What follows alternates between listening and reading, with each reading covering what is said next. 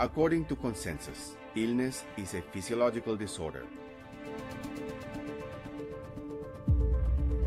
However, we have all at some point faced situations of prolonged stress, which undoubtedly provokes this physiological disorder or alteration. Let us imagine that one day we get lost in the forest or jungle and we do not know how to get to our camp. This situation will cause an increase in stress hormones. This helps us to be more alert, stronger, and more resistant, so that our chances of finding the camp increase ostensibly.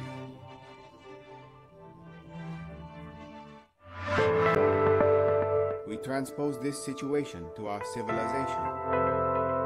And one day we realize when we go to the bank that our savings have been taken or are simply not there, that the bills are getting bigger and bigger, or that we suffer the sudden loss of a beloved relative.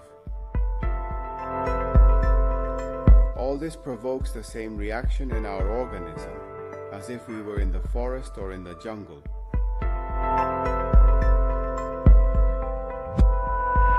Perhaps up to this point, many are not surprised, because this is obvious and logical. But in the year 1981, the German physician and theologian Roberto Guerrero, using the medical technique called radiology, was able to demonstrate how stress provokes a series of impacts at the cerebral level, and also how a traumatic event, and painful, causes a series of changes at the physiological level, generating a series of signs and symptoms, causing this disorder to become a disease.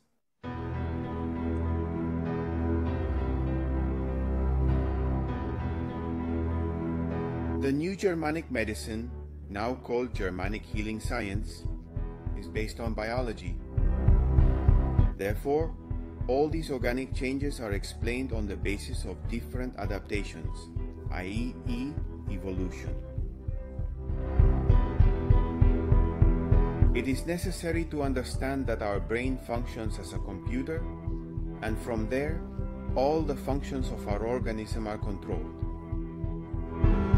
There are beings that we see every day, and if we look at them, these beings that abound in nature and that we find in parks, gardens, and even in a potted plant in our house, plants, their evolutionary needs do not require a specialized brain because they do not require movement. All species that require movement, including human beings, need a brain. Moreover, these beings need a higher type of perception to understand the living space, their world, more proficiently.